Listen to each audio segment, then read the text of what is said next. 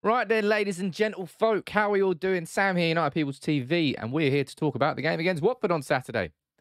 A bit of a different feeling going into this one. You know, last week we were coming into the game against Leeds off the back of everything that was happening with Maguire and Ronaldo and the captaincy issues, and you were like, I'll just end the club.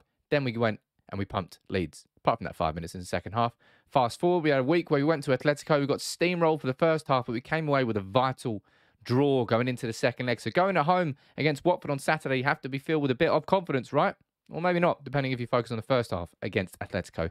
This is going to be my conversation, my video about the Watford game. We're going to take a look at Watford's results, how they've been playing, and we're going to take a look at the starting 11 I think that Ralph Rangnick should be playing against Watford on Saturday. Before I do begin, please, would you consider subscribing to United People's TV? It's free. Go down there, hit that subscribe button, hit that notification bell so you get a ping every time I go live with a video. But let's get into this one, and let's talk about Watford. The best place to start here is by taking a look at their recent results. And the most recent result on Wednesday, when we were out there getting a 1-1 draw against Atletico Madrid, they were busy getting pumped, absolutely pumped by Crystal Palace 4-1.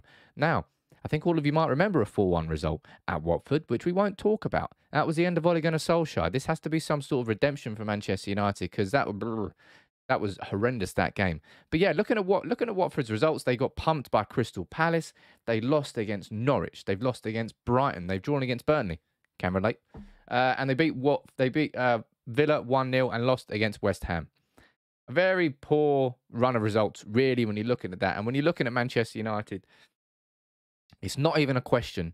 This has to be 3 points. But if we're looking at our recent results, we can probably point towards Burnley, you can point towards Southampton, and you can point towards Middlesbrough. 3 recent results in games where we've dominated, games where we should win on paper, but games where we haven't won, right? And it has to be different going into this game on Saturday. If we've got any chance of winning this top 4 race this year, we've got to do this. And Arsenal, with their 2-1 win over Wolves, are massive. They're definitely favourites for the top 4. But all United can do is try and win the games in front of us. And I'll tell you what, given what we've got coming up next in the Premier League, we've got City, then we've got Spurs, and then we've got Liverpool. I think our next 3 Premier League games after this has to be 3 points on Saturday. Now, this here was the team that Ralph Rangnick used against Atletico. Spoiler alert, I don't think that's going to be the starting 11 that starts against Watford. He went a bit rogue, didn't he? He decided to start Victor Lindelof as right back to give United a bit more strength in the aerial duels. Well, that's what he said anyway.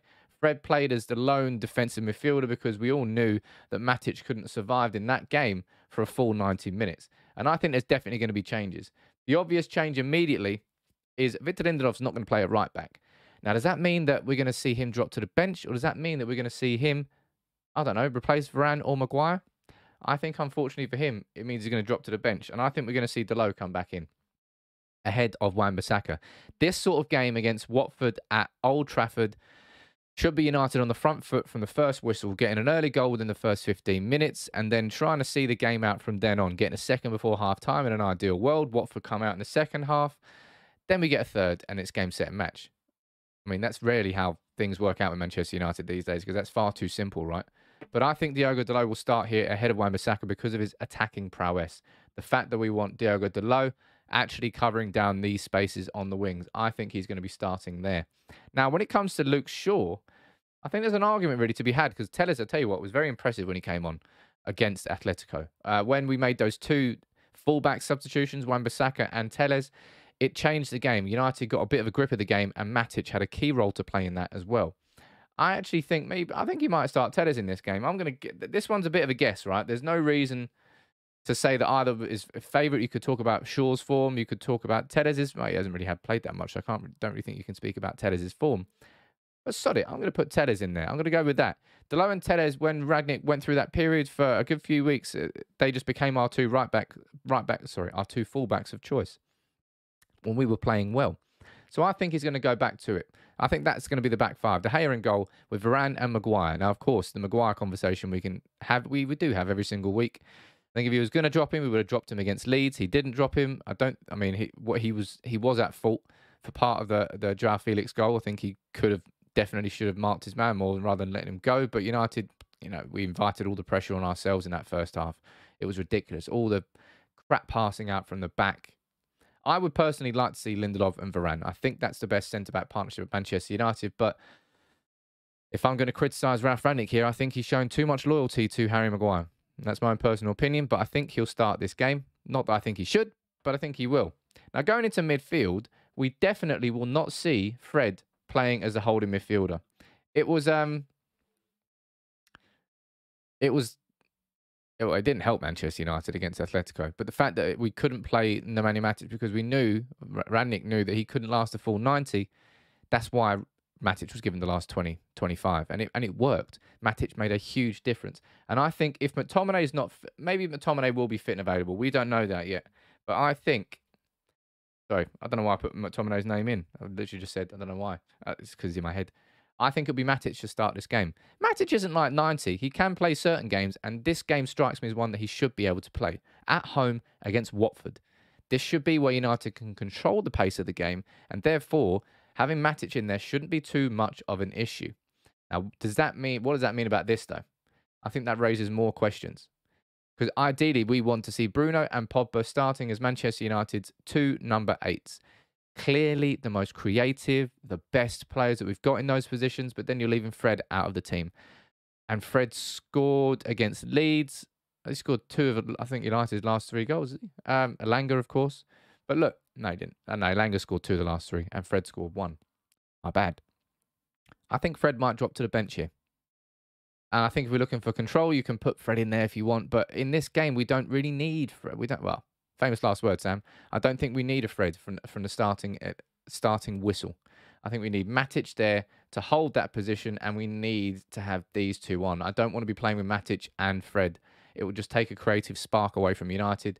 Paul Pogba was pretty shocking against Atletico, but to defend him and Bruno, they were the victims of Atletico's incredible pressing game. They squeezed the midfield, they squeezed the space, and neither of them had any room to operate.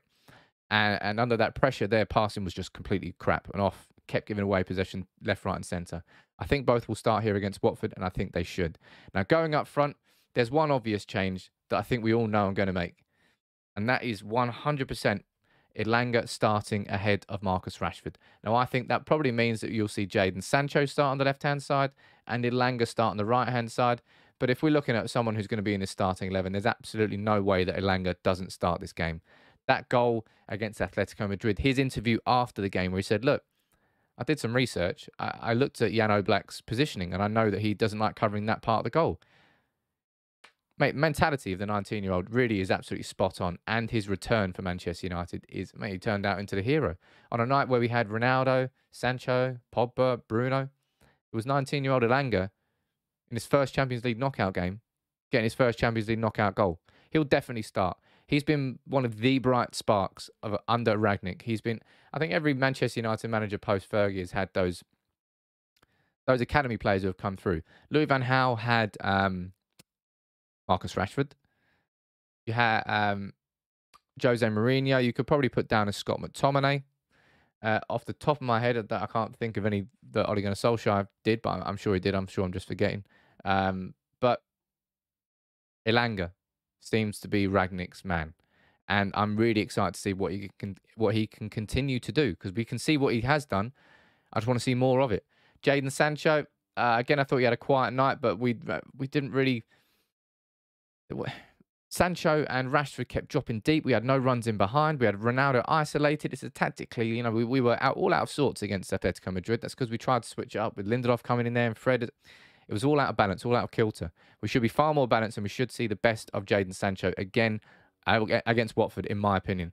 And Cristiano Ronaldo, again, cut a very, very frustrated figure against Atletico Madrid, didn't he? Manchester United didn't have enough possession, didn't have enough of the ball, but when it came to the goal, it was him who dropped deep with a little header flick back to Fred, took 2 Atletico Madrid players away from him, and created space that Bruno passed into for Elanga to go and score. So he impacted the game, just not directly with the goal.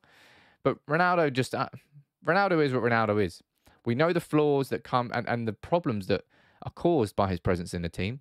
But his presence in the team equals goals. He's the greatest goal scorer of all time. And until we have an alternative, and that's a big part of it as well. Cavani is just injured when he wants, holidays when he wants, plays for United when he wants. And I don't think he's going to be fit to start this game. So I'm not even considering him as an option. And therefore, who else have we got? Martial's gone out to Sevilla, and I don't think Rashford's a striker. Ronaldo's playing because we don't have much else of a choice. You could play Elanga up front if you really wanted to, but I don't know why you do that. It's a bit weird. I think he looks better out on the wing. But I think that would be my starting 11. Now, Ralph Rangnick's probably going to have his press conference by the time this video goes out, so I might be wrong. McTominay might be completely fit, and I'm sure there'll be some changes. But if he's not fit, or anyway, this would be my starting 11. Back five there of De Gea, Delo, Telles with Varane and Maguire in the middle. No Lindelof, of course, dropping to the bench. A midfield three of Matic, Bruno and Pogba, with a front three of Elanga, Sancho and Ronaldo. You let me know what you think about that in the comments below, and whether you think United can get the 3 points against Watford. Because, yeah, if we got any real ambitions of a top 4 finish this season, you got to be beating Watford, given the games we've got coming next. Let me know what you think about that, though, in the comments below. And take it easy.